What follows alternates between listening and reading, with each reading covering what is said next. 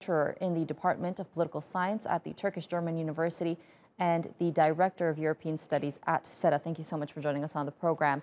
Now, we're seeing a surge now in Islamophobia since the beheading of that teacher from high-ranking politicians, including Emmanuel Macron. What are your thoughts on that?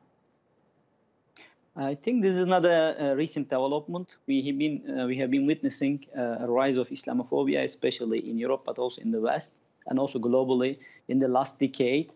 And now we have reached a point that the head of the states are openly targeting Muslims. In the past, it was more media, and also there were some legislation in the parliament that were targeting Muslims, discriminating Muslims. And we know all about the headscarf ban in France, Burkini ban, and other bans directed against Muslims. So I think this is a trend that we see, but recently this has become more and more radical. The statements and the rhetoric against Muslims. And in France, I think Macron is also himself is under pressure from Le Pen, from radical right party. And he is now competing with Le Pen. And he is trying to be more far right than Le Pen in order to gain right voters. And that's why I think he is using the dramatic language against Muslims. But at the end of the day, we see that this has been the also issue in other countries of the Europe, that this is not the solution to the problem. Right. You cannot stop the rise of far right if you replicate their rhetoric.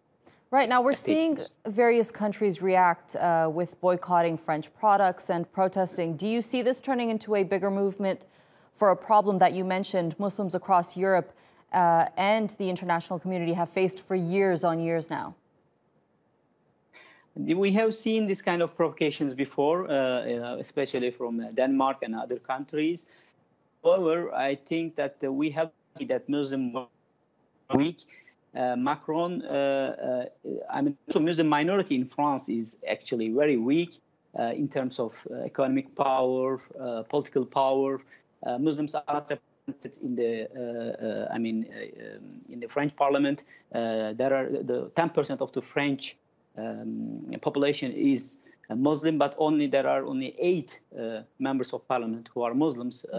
And of course, Macron sees this and is targeting a weak minority. But we have to see that this is not about Muslims. Islamophobia is not about Muslims. It's a racist ideology. It's anti-Muslim racism. But at the end of the day, Muslims are targeted because they are weak. They are weak minority today. But if Europe allows this kind of developments to continue, this racism will target first other minorities and then other groups who are opposing. Okay, or has so what do you think needs on the societal issues? Right. So what do you think needs to be done by governments around the world to stop Islamophobia?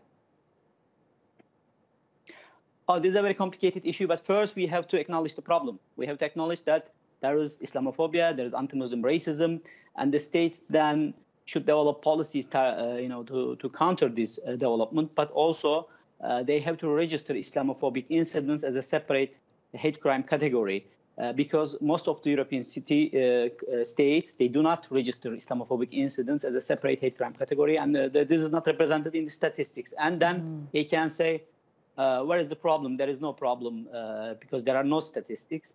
So first, politicians, high-ranking politicians, head of states, they have to acknowledge problem, and then policies have to be developed to target this problem. All right, Enes, Bayrakli, thank you so much for joining us on the program here on Charity World today.